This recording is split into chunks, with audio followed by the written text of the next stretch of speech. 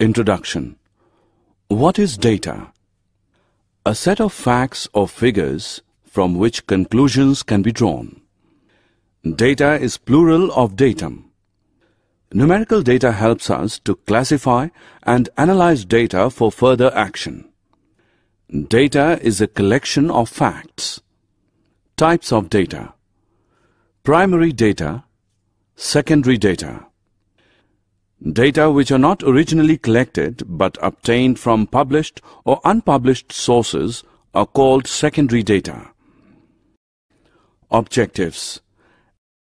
At the end of this lesson, you'll be able to identify data and its types, identify class intervals and its types, solve histogram, solve circle graph, solve probability. Pictograph.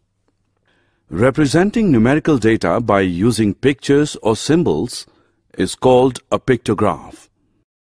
Pictographs are easy to read, express large number of data, but cannot express exact values.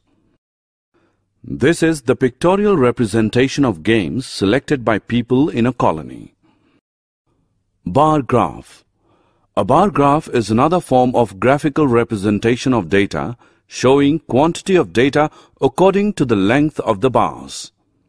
These bars can be either horizontal or vertical. This bar graph represents ages of different animals. From this bar graph, we can get the age of animals. Comparison of data. We can represent two sets of data in a bar graph. This bar graph shows average monthly expenditure in 2006 and also in 2007.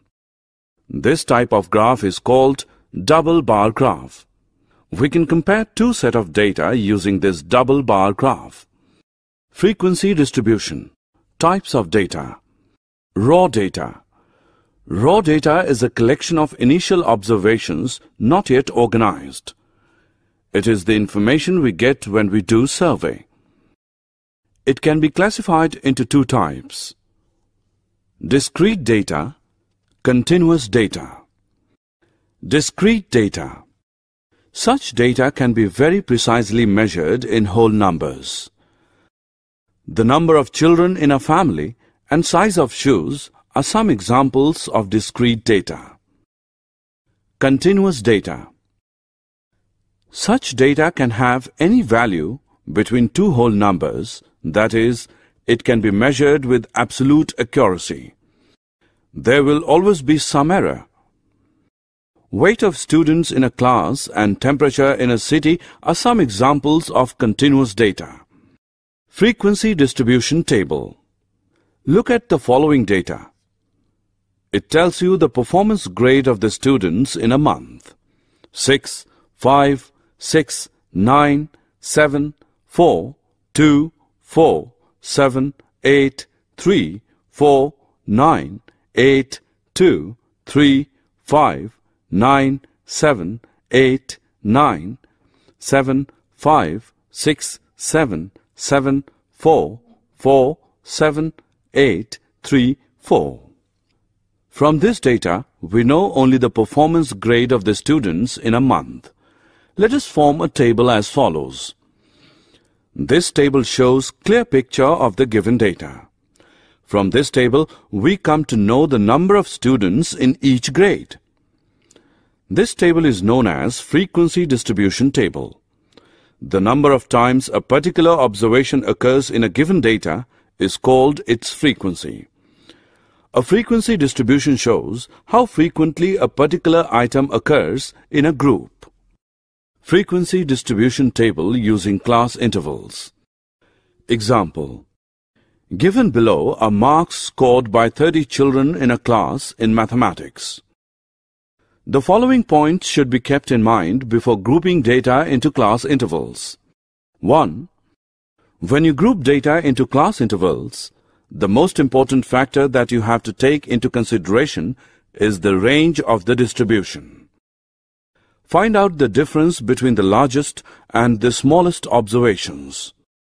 Largest value is equal to 98. Minimum value is 3. Range is 98 minus 3, which equals 95. 2. The number of class intervals should not be too many. At the same time, they should not be too few in number. There could be from 5 to about 20 class intervals. 3. Based on the above two factors, you will have to choose the width of the class intervals. You should choose this width with great care. It should not be so wide that the significance of the data is lost, nor should it be so narrow that the number of intervals is too many. Only you can decide the optimum size of the interval. Let us take the width as 20. 1. The number on the left of class intervals is called the lower class limit, and the one on the right is the upper class limit. 2. The difference between the two limits gives you the width of the interval or the class size. The mid-value of each class interval is called its class mark. It is obtained by adding the lower and upper class limits and dividing the sum by 2. For example, consider the interval. Lower limit of the interval is equal to 20. Upper limit of the interval is 40. Width of the interval is equal to 40 minus 20, which equals 20. Class mark is equal to 20 plus 40 upon 2, which is equal to 60 upon 2, which equals 30. By looking into the table, we can get some information. 1. Number of students who scored less than 50 marks. 2. Number of students who passed. 3. Number of students who scored above 80. 4. We can identify the performance of the class. The method of classifying data into class intervals is called grouping of data. Two different types of class intervals. There are two different types of class intervals. 1. Overlapping class intervals. 2. Non-overlapping class intervals.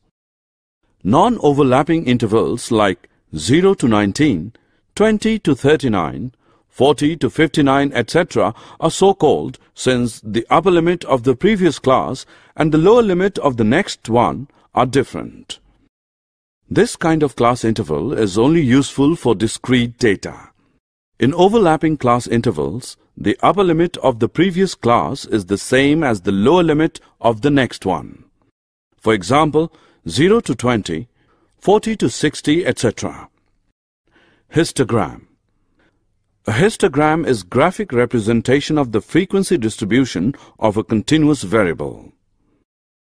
Rectangles are drawn in such a way that their bases lie on a linear scale representing different intervals, and their heights are proportional to the frequency of the values within each of the intervals.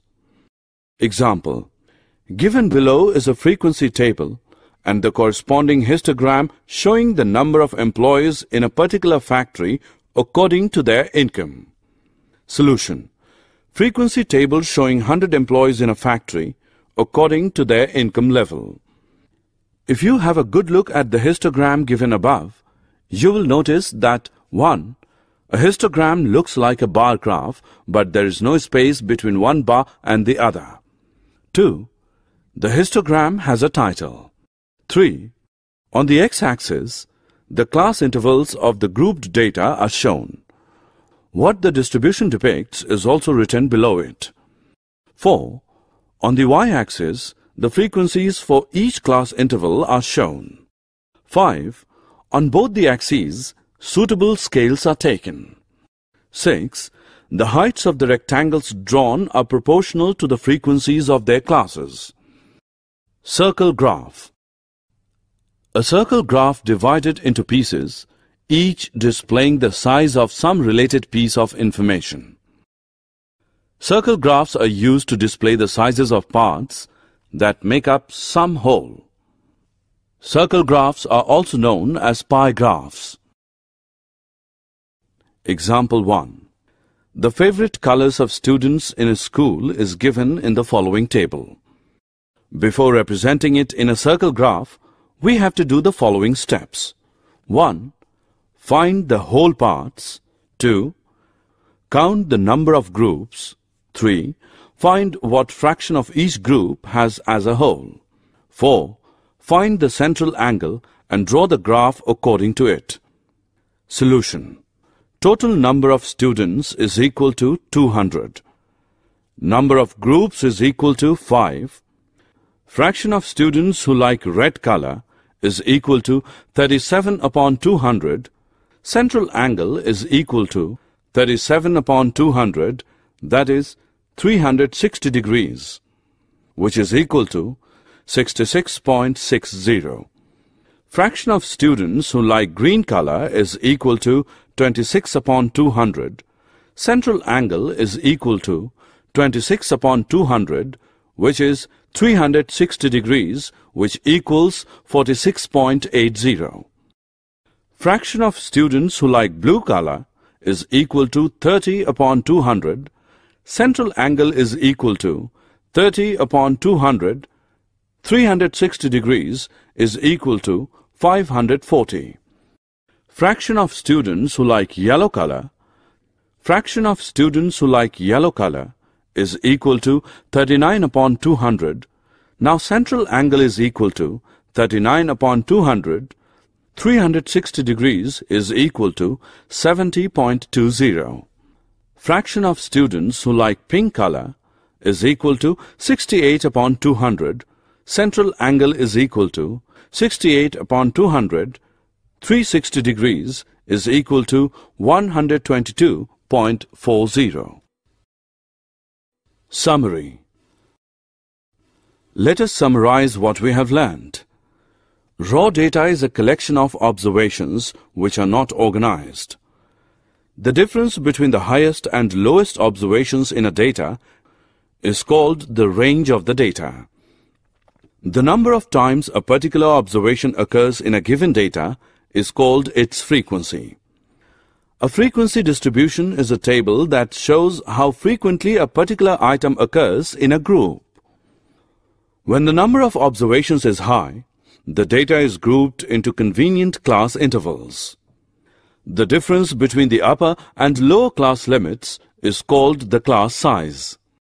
The mid-value of a class interval is called the class mark. Class intervals may be overlapping or non-overlapping depending on the type of data collected. A histogram is a graphic representation of grouped data. It consists of rectangles with class intervals as the basis and the corresponding frequencies as heights. An experiment is a situation involving chance or probability that leads to results. An outcome is the result of a single trial of an experiment. An event is one or more outcomes of an experiment.